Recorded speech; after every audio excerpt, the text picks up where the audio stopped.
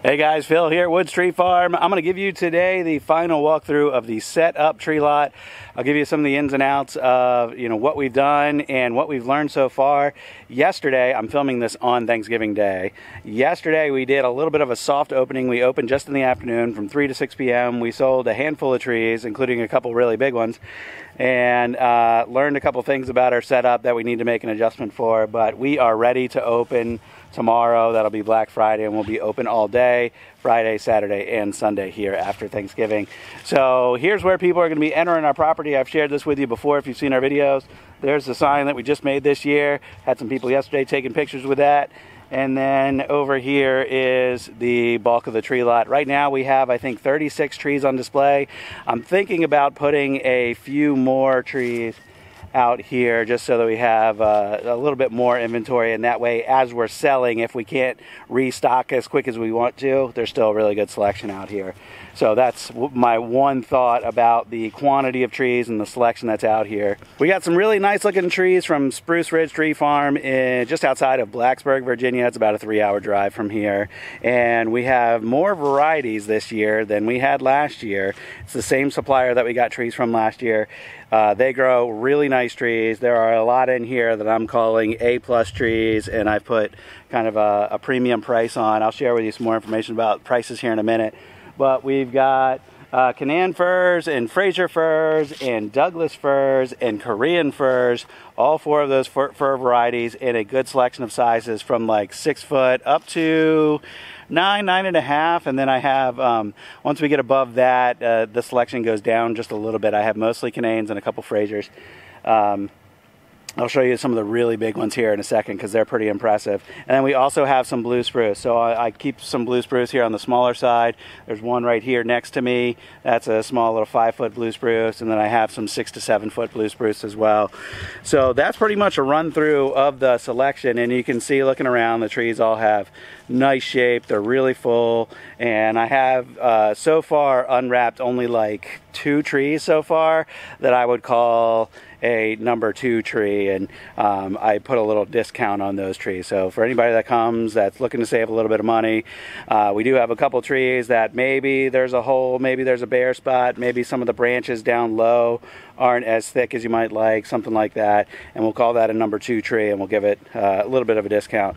So anyway, that's kind of the run through. I've got my extra stock just over here behind the shed. This stays shaded all day long. So today you can see I'm in short sleeves. It's almost 70 degrees today, which is really unusual.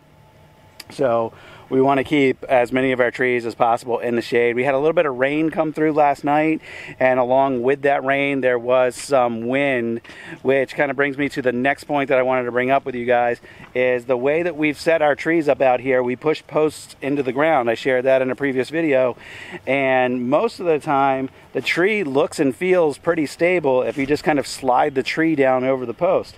And as long as you get that post really close to the trunk, the branches kind of interlock around the post, and it's generally pretty stable, except when it's windy. And it's breezy today, and there was some real gusty wind that came through overnight with the rains. So we came here today, and there was about 15 of the trees, or about a third of the lot, was knocked down. So we had to go back through and tie the trees up with twine just to make sure that they stay up. And generally that's what I'll do, is just I'll stand a tree up. If it feels sturdy, I'll leave it, and if it ends up falling down throughout the day, that I only give it one chance without the twine. I come back then and tie it up with the twine. So that's how we've been handling it. It's a little bit easier for customers to grab their own tree if we're busy, so I'd rather not have them all tied if I don't have to. So that's the reason I do that. But the flip side of all of that is, if you don't tie the trees, and if they fall down while they're on display, you run the risk of breaking some branches. So I did only have one example of that out of 15, where we now have a broken branch right in the middle of the tree. And now that tree doesn't have as good of a look as it did before. So anyway, something that you learn as you go. Let me go ahead and show you now kind of the rest of the setup here with the tree lot, and I'll show you some of the other merchandise that we have for sale so we can do some nice add-ons. And then if you guys have any questions or comments, just leave those down in the description and I'll answer them as we go. So let me show you the extra merch. We've got two different old farm gates out here that we're hanging wreaths. We got wreaths and swags out here on display. Just a couple out here right now. Stacy's got to catch up. She sold a few yesterday and she needs to catch up and sell some more. So that's that out here. There's another gate on the other side of the tent that I'll show you. But this tent, we're going to do one-way traffic through it. So they're going to enter through the back. It happens to be closed right now. And once they're inside, they'll see all the merchandise. Let me take you in. Once customers enter the tent, they'll see in here we've got pine cones and sticks and different arrangements like that bucket. Stacy's selling some individual bows. And if you hear that noise outside, Hudson's flying the drone. We've got our homemade ornaments on that little stand that I made. We've got hats, water bottles, and we've got a few other things, like there's some tree stands on the floor, and we've got some other things that are actually put away still. There is one more piece of merchandise that I'm excited to show you. I have actually got it in the shed. I put it away. I didn't leave it out here overnight. But I ended up offering it on our website as well, so you guys can buy some. I'll show you that here at the end of the video. I'll show you the tree section here next. We did pick up a used shaker a couple weeks ago. I don't think I shared that with you guys previously, but I got some good use of that out of that already. That works out really well. It's in the tent here because I didn't want it to get rained on last night. But I'll just wheel that out here later. And then here's our tree prep area. So I've got the baler there. We usually set up the shaker right over here, is what we did yesterday. So we could go straight from shaking, and it's kind of centered so people could end up bringing their trees this way, or they could bring us their trees around the back of the tent. I need to do something with those cords that are on the ground so trees and people aren't getting tangled up in those cords. That's only one of the improvements I need to make. And then I was running an electric chainsaw out here to cut the trunks of the trees. I had a pair of loppers out here to cut the lower branches off. We'd pull it through the net baler, bale it up, and people would head out to their cars that way. The bigger trees we loaded up on the four-wheeler with the trailer on it, so people didn't have to carry their trees all the way to the parking lot, and that has worked out well. We lucked out this year. We were able to get some really nice bigger trees. So I've got some of those stacked here against the fence. Some of them already left yesterday. I mean, the people that want big trees know that they sell out quickly, and they were some of the first ones to come out when we said we were doing a soft opening. I think I have maybe 6 or 7 trees over 9 feet left, and that's it. But I've got a couple monsters. This one right here is actually about 13 feet. I've got another one here on the ground that's about 13, 14 feet, and that's a Fraser. That one looks really nice. From what I can tell anyway. I actually haven't even unwrapped it yet, but I need to get it unwrapped, get it stood up and opened up. I've got one over here, it's like 9 foot. Got one over there, it's about 9 foot. And then all the rest of these trees that are open are kind of your normal 6 to 8 footers, but I just started opening trees up. So as we start to sell them, we can just grab from here and take them out and replenish. I also started using the tractor with pallet forks on it. I bought the little clamp-on forks. I don't even think I've showed you guys that yet. But that has worked out well because I can go and grab some trees from the shaded area over there that I showed you earlier, drive the tractor on around the lot, bring it in the backside here, and then we can just unwrap, shake, and stage trees whenever we have time. So before we open tomorrow, I'm going to go ahead and grab another pallet full of trees. I can fit a good 8 or 10 trees on each pallet depending on what sizes they are. And we can have, you know, a decent little selection of trees staged over here, ready to go. This is the product that I was most excited about. That sun is blasting in my face, so I know you probably can't see my eyes. But anyway, that is a Woods Tree Farm Christmas Blend Dark Roast Coffee. This is from a local coffee roaster here near Richmond, Virginia. They actually live in our neighborhood. They've been roasting coffee for several years, and they're just starting to get into kind of wholesaling and co-packing and that kind of thing. And I said, hey, can you do a Woods Tree Farm coffee? They said yes, here it is. So we like their coffee. It's good stuff, and we know that it's good quality, and we know that it's fresh. This was just roasted 2 days ago, put in a package yesterday. I picked it up yesterday, and now it's ready for sale. So that's about as fresh of a cup of coffee as you can get. And we're really excited to start selling it and just have some other stuff out here available for our customers to enjoy and remember their experience at our farm by, you know, having extra merchandise that they picked up while they're here. I know some of you guys are going to ask, how many trees did we get? And how did you come up with that number? So let me explain it to you. Take a couple minutes here. Last year we actually ordered 153 trees, okay? And out of that 153, 30 were sold to a bank that did giveaways. And so I kind of don't really count those. I mean, we made money on those, obviously.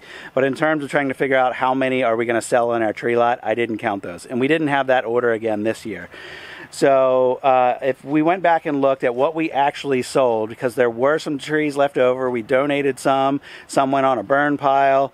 And, you know, obviously we kind of lost money on those. But the trees that we were able to sell was 108 last year. So when I did my tree order this year, I figured what's kind of a safe growth rate that, you know, will put us in a good position to sell more than we did last year, but we won't get stuck with a bunch of trees. So I went for about 28% more trees than we did last year. So I ordered 138. Now, that was a random number that I came up with, was 138, and that was based on that growth rate, double-digit growth rate compared to last year. And we are trying this year, like I've showed you, to do a lot more with merchandise. So, you know, I'm hoping that we have a really good year with significantly more revenue than we had last year. Our prices are also a little bit higher on average this year. And I think it's going to be pretty good. I think there's a pretty good chance we could sell out or be close to it this opening weekend based on the amount of interest we've had through our website, through email inquiries, over the phone, and on Facebook and Instagram and all that. So one of the stats that I noticed the other week was that our website traffic is actually up almost 200% compared to last year. And last year, of course, we were brand new last year. No one knew that we were around. And I spent a good amount of money on advertising, several $100s on online advertising that generated a lot of clicks to our website. So this year, I'm not really doing much of that at all. I'll probably spend 100, maybe, if that. And so by comparison, I'm spending a lot less money sending traffic to my website, but people are finding us anyway, and our website traffic is up, like I said, almost 200%.